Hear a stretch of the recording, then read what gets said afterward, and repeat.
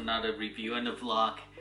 Today I'm very excited because I hardly get something from the Nike app, especially the hype stuff, but I don't think this is really hype. Every year Nike push Chinese New Year collection, so this year they have really cool colorway, and they select a couple models. One of the models is my favorite, Special Feel Air Force 1, so the high top. So you can see these giant boxes, and I don't know what the box looks like, but hopefully it's cool. So we're gonna unbox this right now.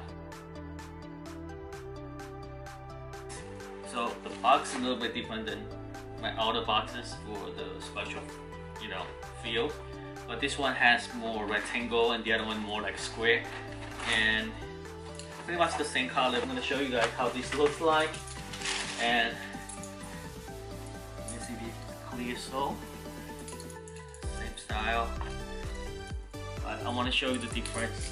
Let me show you. This is the regular one, the triple black and the Black Friday release, and this is Chinese New Year. The difference is it has a little bit different logo, and this one actually came off too.